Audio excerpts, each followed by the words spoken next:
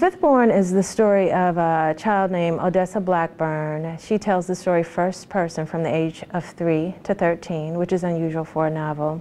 It is not a children's book in any manner. In the story, there is murder, rape, birth, death, and she discovers for herself, in her need to survive, she discovers for herself her true heritage.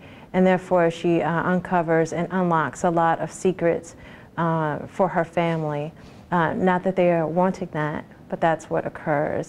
So it's a very, very emotionally dramatic story that a lot of people read from beginning to end without putting down because of the pace of the dramatic tension in the story. Cold Running Creek is a story of two women in particular, Raven, who is Choctaw, and Lily, who is Choctaw and Black.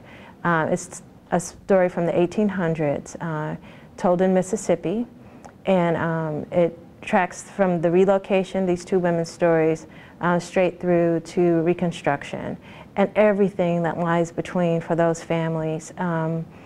Everything from the irony of Native American slave ownership to war and all of the redemption that comes in the story after that.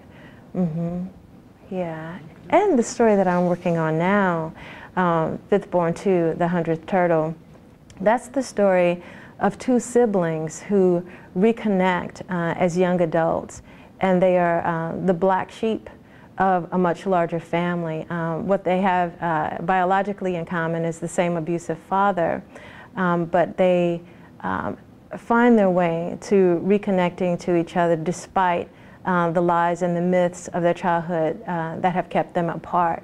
And in this story, through birth and death, two things that I love to explore because of how close they stand together.